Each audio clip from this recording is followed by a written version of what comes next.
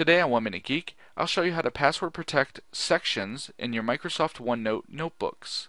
So you can see here I have a sample diary that I've created, like something that you would want to password protect. It's actually pretty funny. I copied it over from the internet, but anyways, to password protect this document, what I want to do is right click on the section tab at the top, and then click on where it says password protect this section, and then click on set password.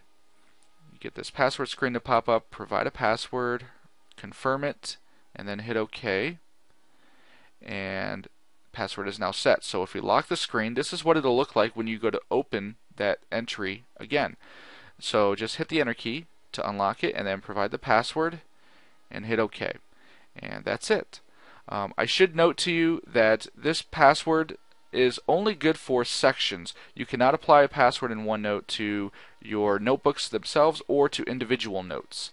So visit oneminutegeek.com for more helpful tutorials, tips, and tricks for Microsoft Office like this one. Thanks for watching.